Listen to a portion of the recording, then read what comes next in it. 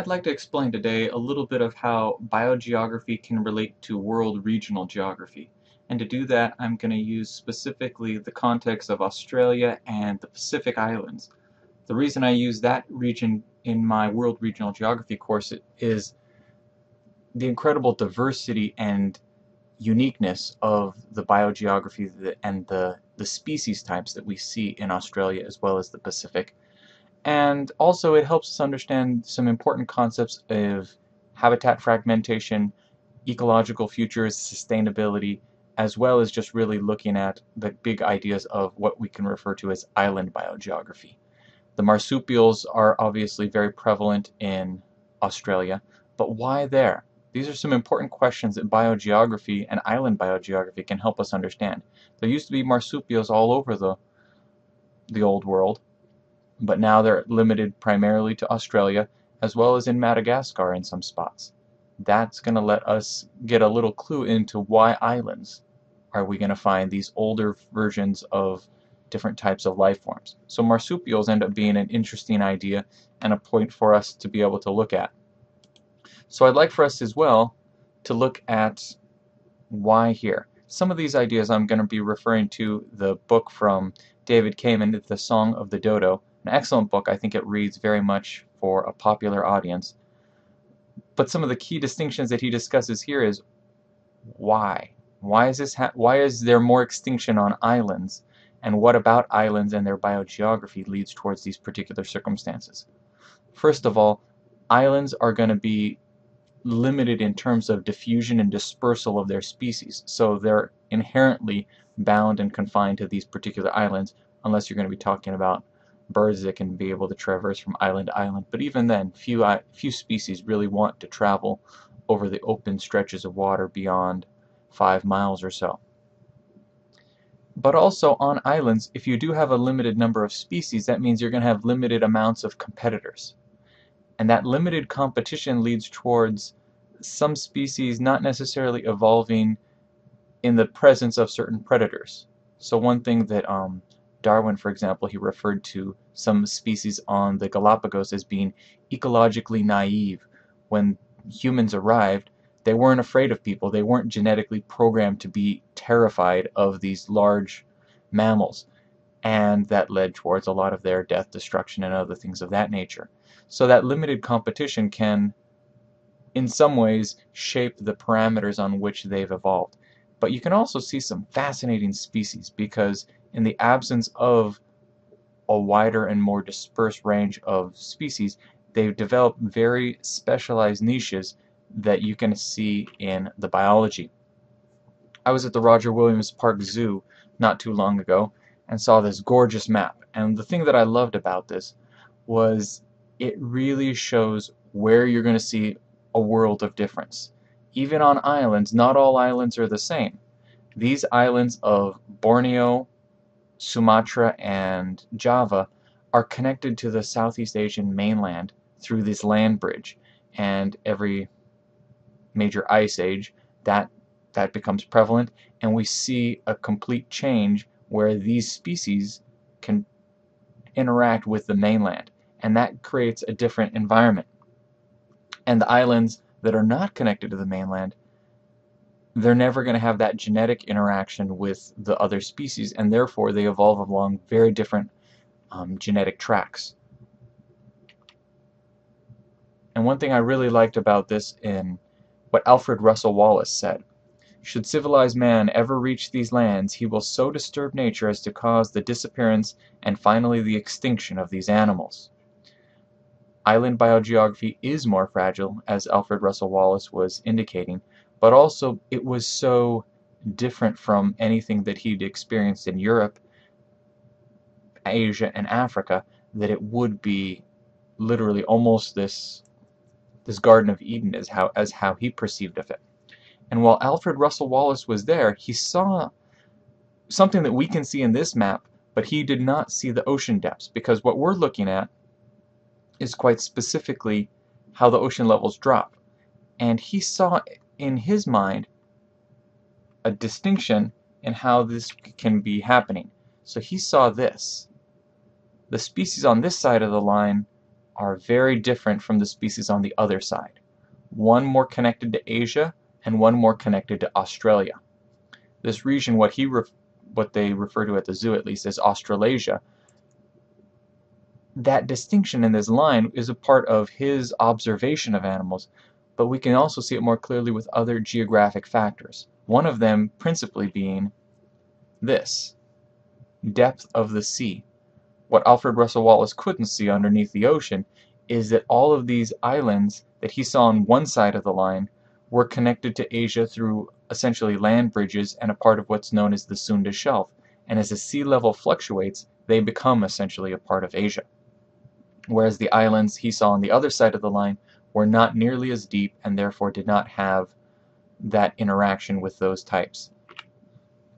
So as it says here, at least 7 ice ages have chilled the Earth over the last 1.6 million years.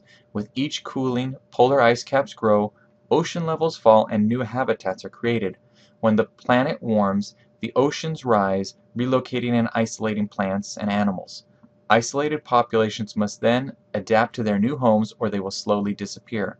During the Ice Age 18,000 years ago, Australasia looked like the large map on the right, and the one that we'd seen previously.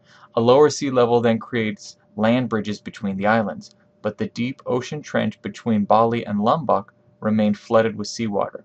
This water barrier prevented the mixing of larger Asian and Australian mammals. So the curious thing there was what he was noticing. Here's the island of Java, and just off of, connected by a land bridge, you have Bali, and then over here you have Lombok. 6 miles apart, but literally a world of difference.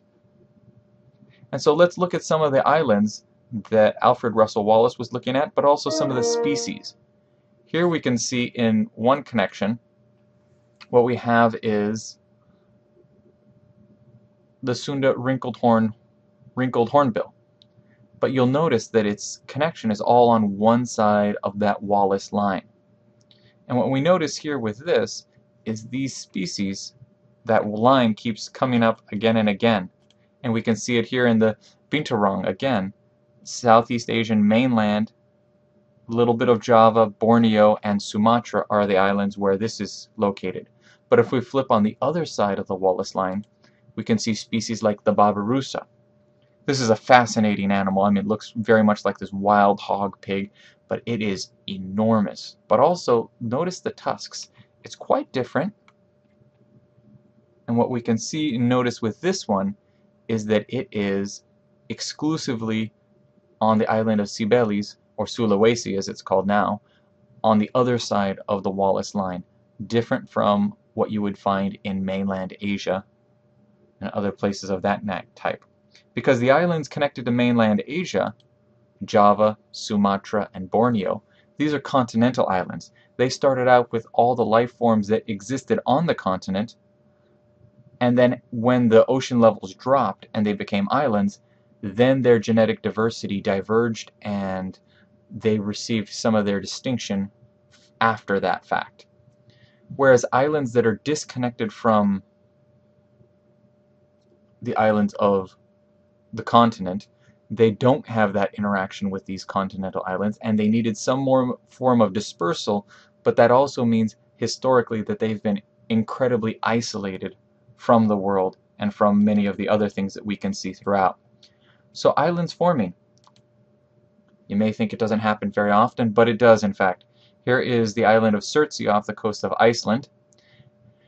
And what fascinates me about this one is scientists have left this one alone and said this will be an island specifically for exploration and discovery, and let's let this be a living laboratory. And you can see that it formed with 0 life forms on it, but several decades later there's starting to be some green mosses flowing into this spot. Birds are using this as a migratory destination. It's starting to get a little bit of biota on this island. And what happens if we fast forward this process thousands and thousands and thousands of years ago, mature the crop of species that are on this island? What ends up happening is that isolation plus great amounts of time leads towards ecological divergence. These species evolve in the absence of the other settings that are creating something that is happening on the mainland. Because of that, these geologically old islands that have they are so incredibly distinct. So what we find here, let me just bring up some of the examples. The Komodo dragon, which, as you imagine, most lizards are no longer than a few inches, but in the absence of large-bodied mammals that are predators, there was nothing to fill that ecological niche. And so the Komodo dragon, as it grew larger and larger, it was able to fill that opportunity and that void in the ecology of the islands in the South and Southeast Asia. What we see in the middle may look like a rat or a mouse, but this is actually a primate. This is a lemur from the island of Madagascar, and it can fit in the size of your hand. I mean, it's very, very small. But what happened is it miniaturized to be able to fill the ecological niche of mice and rats, other rodents, because there were no rodents on the island of Madagascar. So where you see the Komodo dragon going towards gigantism, you see these lemurs going towards dwarfism. Those, in either direction, that's what we see on remote and distant islands that have been ecologically untouched from other species and other interactions. And what we see on the very far right is the thylacine, just an incredibly strange looking species, but it's essentially a cat that hunted like very much, or a dog that hunted very much like a cat, but it's a marsupial. And it was essentially hunted into extinction. And a lot of people speculate that it was because of essentially what you can see with how, competition with the dingo, that it was unable to be able to sustain itself. I'll send that hyperlink so you can be able to read the article on your own time. But what ends up happening with the thylacine, it really had a taste for sheep. And in Australia, can you just imagine these early settlers being able to maintain their flocks was of eminent importance, and it was just a disaster for the thylacine, and it was hunted into complete extinction. What we also see on certain islands is how they can merge and share in a wide range of species. One particular group here are the honey creepers in the island of Hawaii, but all of these related birds have taken on very different plumage, and if you also look at the beaks are the key to understanding the ecological niche that an animal fills. They are highly evolved for a variety of purposes. The short, stout one, maybe for cracking something open, the long, thin ones for being able to extract insects from bark, things like that. This shows that this particular branch of honey creepers flourished tremendously and on the island of Hawaii. But that kind of flourishing in terms of many different species, what happens once you start introducing new threats? Globalization has really changed the dynamics of what happens on these islands. Because one thing that I would like to say is these islands are incredibly fragile. There are more extinctions on the islands of Hawaii than there were on all the other 49 states. It's not just because Hawaii faced extreme rampage and destruction. It was because the island species themselves were inherently more fragile because they had lost some of those traits that would save them from generalists. They were incredibly small populations that weren't able to essentially buffer against some kind of attack on their native habitat. As people come into the different spots, they're able to essentially, here's a image of the moa, this massive bird, flightless bird, much like an ostrich from the islands of New Zealand. They were hunted into extinction when the Maori arrived because they were these large predators. They had no, essentially, skills to be able to fight off the humans and to be able to coexist in a world that did include humans that would attack and eat them. And so we see a lot of these specialists losing out towards the generalists. And this is just one of the things that we can see. We'll continue more in a bit. Thank you much. For the next clip.